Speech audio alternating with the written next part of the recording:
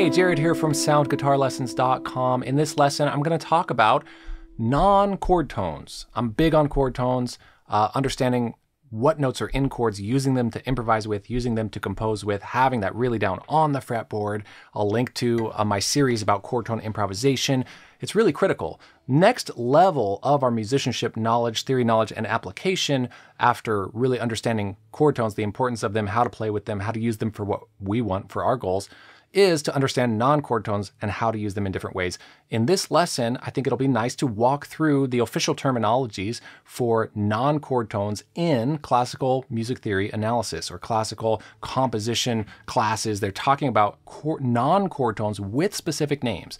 And then I'm going to give you musical examples, show you sheet music of it, and we'll walk through looking at what notes are the non-chord tones. And it's really cool to look at, not just because there's specific types of non-chord tones to analyze and know the names of, which isn't that important, but so we can see how important the chord tones are lining up with the chords and how few notes, sometimes at least, are actually non-chord tones, and how a couple very well-known songs and melodies you're going to get exposed to here. This lesson actually is an exact lesson that I have taught inside my beginner guitar course, and I've been slowly teaching and working through delivering that course right now as of when I'm filming this video. And I wanted to reteach this lesson for my YouTube channel, kind of not as a little sample, not as a teaser for my course or anything, but just because it's really valuable to know about and it's fun to talk about. So I'm just going to use the same slides from my course here and go through it with you. The first thing I want to show you here is just a little chart of the non-chord tone types, the non-chord tone terminologies. Then we're going to look at actual musical examples, and that's where it's really going to be valuable, I think. The main takeaway here might be that you know a couple of these in the end, passing tone, neighbor tone, and maybe not some of the others, and that's okay. The big thing here is to try to understand in the end, when you're playing, whether it's composing, improvising, analyzing songs, learning songs, what notes are non-chord tones and how are they being used? Where in time are they being used? On what beat? Where are they moving to, coming from? All of these things have official names in classical music theory.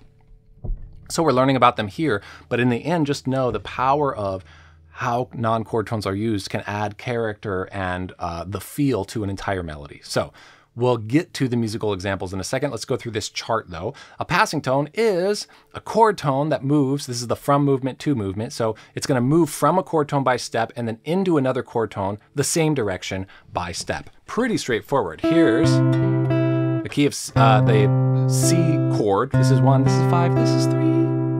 Tiny bit out of tune, that's okay. This is 3, here's 4.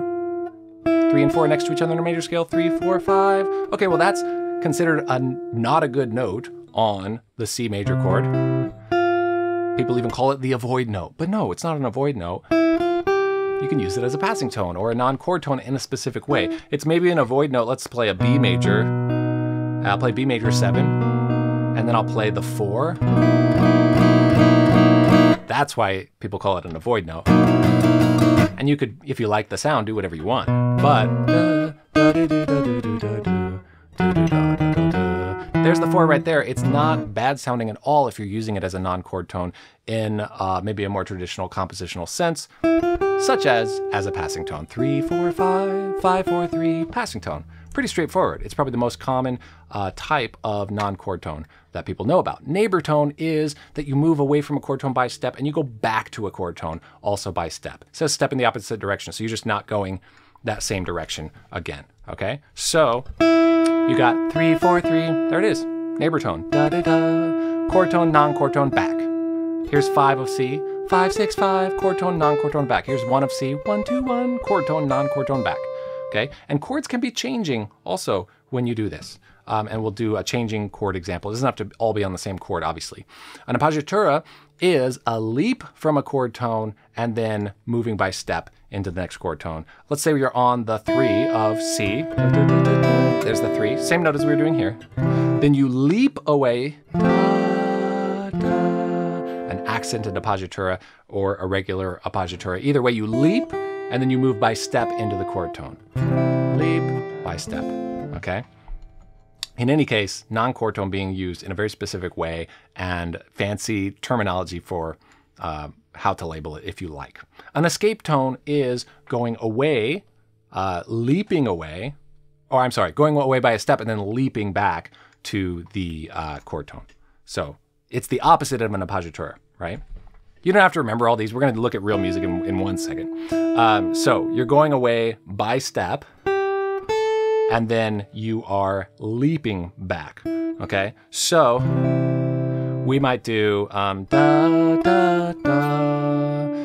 Here's C, here's our E, here's our non-chord tone we've been using, and then and if the chord changes, that's how I'm doing this. Chord tone, step up, leap down. Escape tone, it went up, but then back down.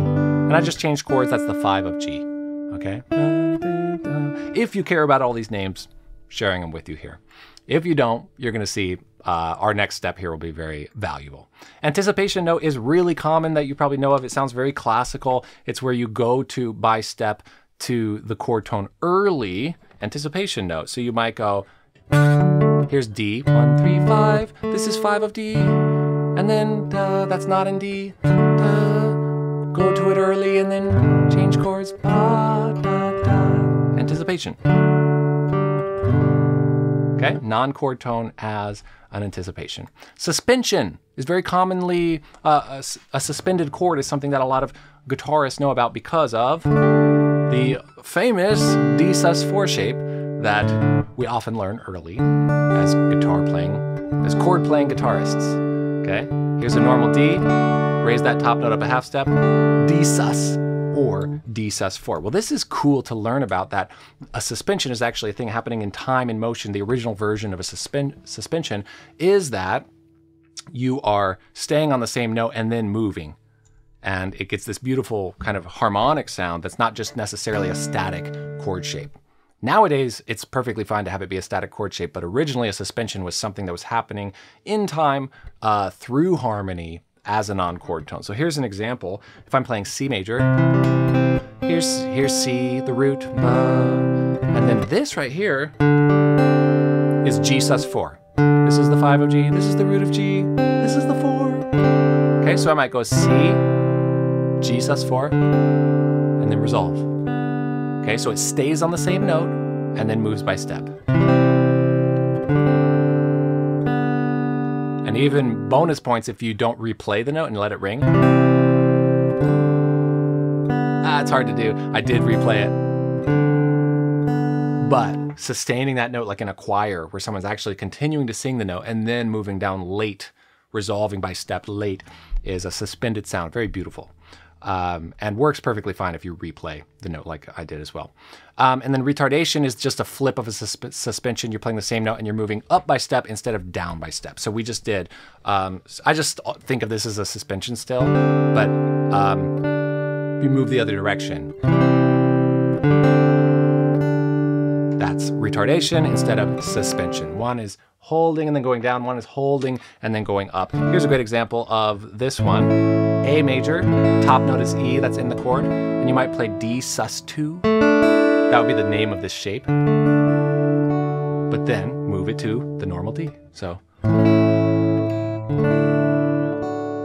lovely. That's officially called retardation, but it's a flipped backwards suspension, just like an appoggiatura is a backwards escape tone. Okay, enough academic labels. Kind of cool to know about them though. Let's actually look at some examples of songs, melodies. This is Over the Rainbow, and what I've highlighted here with the red is the non-chord tones. Look how few there are.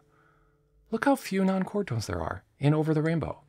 And what an involved melody. And it's a ballad, so you can move chords around more, but you know, chord tone, chord tone, chord tone, chord tone, passing tone, chord tone, chord tone, chord tone, chord tone, chord tone. Isn't that cool? Chord tone of D minor, chord tone of G7, chord tone of C, da, da, da. Okay, and you can see the passing tone just happening. Chord tone, passing tone, chord tone. Yeah, the chord changes, but still passing tones happen that way.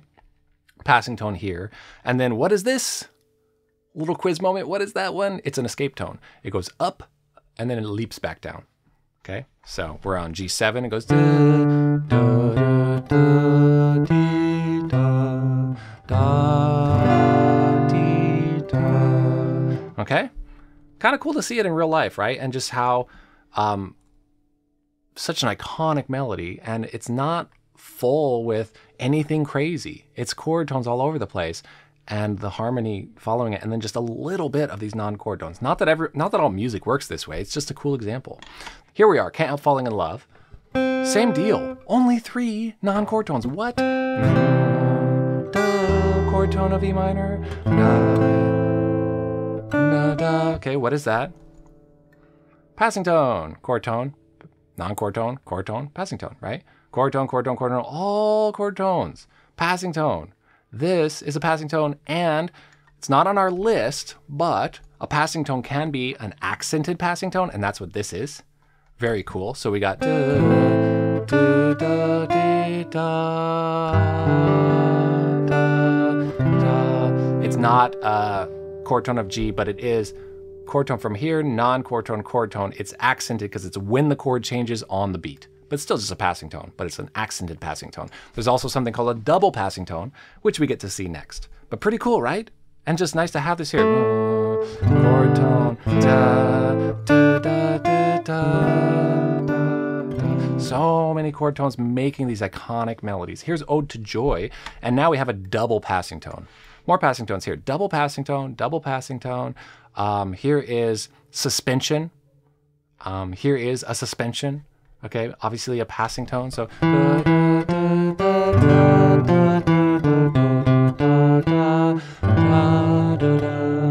that's staying on the same note and then resolving down. Suspension, right? Here we are on the C chord, second line.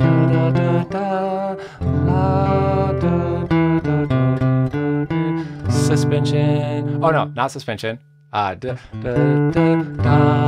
suspension. What is this gonna be?